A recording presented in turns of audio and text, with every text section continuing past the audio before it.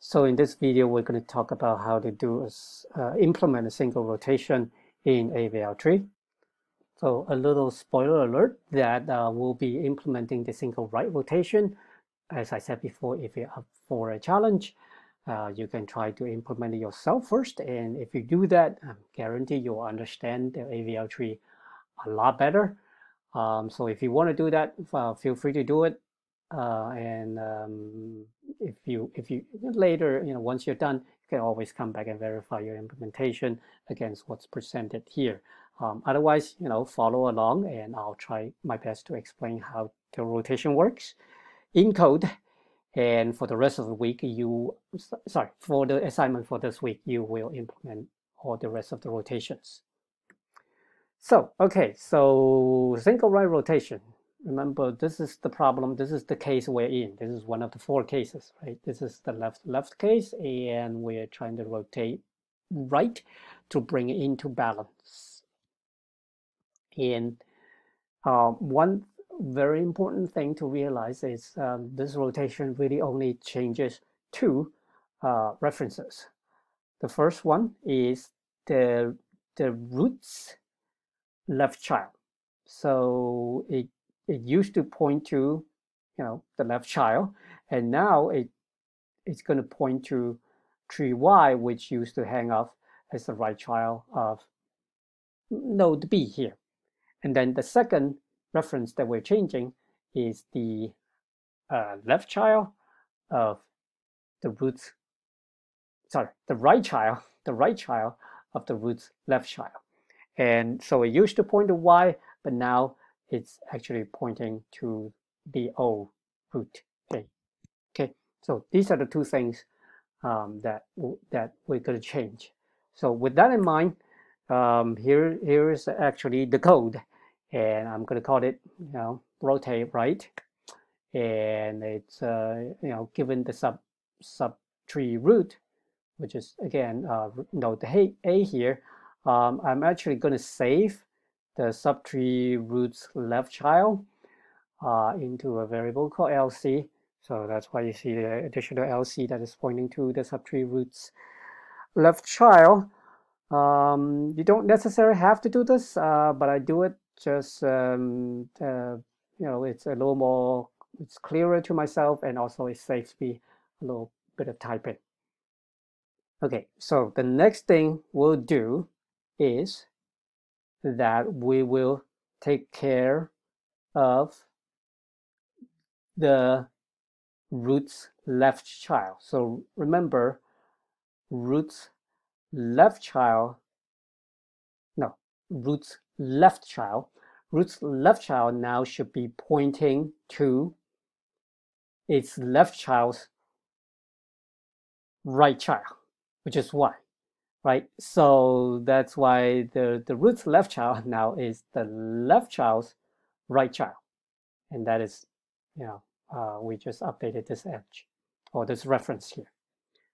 The next step is the other edge that we were talking about. We're going to try to take care of the left child's right child, and now it's the right child should be pointing to the old subtree root, and that's what this line is doing. Okay, and then after that, we're basically done adjusting the pointers or the references. But remember, not only do these 2 references change, but also the height change, right? Because, well, the node B kind of becomes used to be the child of the root, now becomes the parent. So their height change. So we're going to adjust the height of the O root, and also the height of the O root's left child. Now, the question for you to kind of think about is, can I do this the other way around? Can I adjust, the left child's height before I adjust the O root's height? So think about that. And then finally, as usual, all of our methods that change the structure of the subtree, it has to return the new root of the subtree, right? Potentially new root, and well, actually, I think in this case it's guaranteed to be a new root because we always bring up, yeah, the left child of the old root. So here is our new root, and it's node B is pointed to by LC, so that's what we're returning. So keep in mind that the right rotation is just one of the 4 cases that we discussed, right? And it's we only do the rotation if the AVL tree invariant has been violated after the insertion. So then the question is, we're not doing this all the time, then when do we actually do it? And that's when the invariant no longer holds.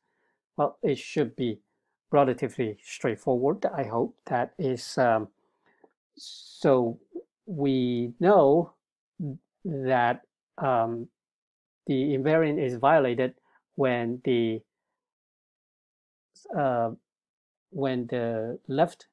height of the left subtree is different from the height of the right subtree by more than 1, right? So here, and by the way, this is we're in a rotate method now. I'll show you in a bit when to call the rotate method. But inside the rotate, we're going to have to do 4 different types of rotation. Okay, but now we're going to just do the right rotation, and we'll only do the right rotation when the height difference is bigger than 1. And also, we do the right rotation only if the left subtree is higher than the right subtree, right? If it's the other way, then we do the left rotation instead. And another thing I want to point out is obviously, even if this is the case, we don't always do the right rotation only, because we also, this is for the left case. If it's the left-right case, we'll have to do the double rotation. So even this part is not quite complete, but we wrote one thing. Let's just see if it works. So as I just said, rotate is going to eventually, you're going to have to eventually write it to handle all 4 cases depending on certain height conditions. Now, when do we call rotate? Well, we have to rotate after we do the insertion. So there we go. We in single underscore insert, after we adjust the height, now we do the rotation. So we think this is all that it takes to handle the left case, to do the right rotation. So we should test it, right? So I've already wrote a little bit of the test code to test it, and let me actually show you the test case that I'm testing here. Is very simple. It's the one that you see so many times by now, that this is the tree I'm creating, right? That I insert 3 first, and then 2, and then 1. So in the ordinary binary search tree, this is the tree that we're going to end up with. However, since it's an AVL tree, we're going to expect that by the end of the insert of all 3 numbers, the tree is going to look like this, with the 2 as the root node, and then 1 on the left child, and the number 3 as the right child. And then we'll, just as a sanity check, we'll also make sure the height at the root, number 2, should be 1, and the left child and the right child, it should be all zeros. So let's actually try to run this. I already typed it out, and let me run it, and it's okay, it passed. And yeah, it passed the rotation right, left case. Okay. And if you need a little more convincing, remember when we used to print out the tree that was constructed in the setup function, it looks like this, right? 23 and then A41, and on the right subtree is just 42. So obviously this is imbalance A41, and this requires this is the left case, and this requires a rotation to the right.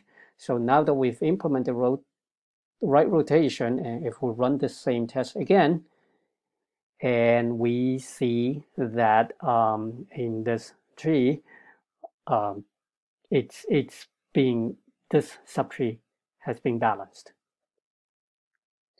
And finally, now that we've implemented one thing for the AVL tree, we should kind of do a quick check of make the rest of the things it still works. We didn't break anything for the binary search tree, so we can just run all the test cases, and all of them are still good. So that's great. That's exactly what we want. So for this week's assignment, you're asked to implement the rest of the AVL trees and test it thoroughly. So since we already have the single right rotation, it's kind of natural to do the single left rotation. It should be fairly similar. The important thing is remember to draw pictures. You would not be able to implement the left rotation without drawing pictures. And then once you have the left rotation, and the next thing is the 2 double rotations. And just a hint here, but you should know this already, that double rotations, they are just composed of 2 single rotations in different directions at different heights. So it should be very straightforward. If you find yourself writing many lines of code, you're probably overdoing something or overthinking it. Okay, and well, once you have all these rotations, then you have to update the rotate function to make sure you use the correct type of rotation given the right conditions. Okay, and then once you handle once you balance the tree during insertion, you also need to balance it during removal as well. And then finally, in the test, one of the tests that you're going to be asked to write is to actually to write test code to walk through any tree to make sure it is an AVL tree. That the heights are calculated properly, as well as the AVL tree invariant is satisfied at every single node. And then finally, as we just did, all of the rest of the BST tests should still work, because again, AVL tree is a BST tree.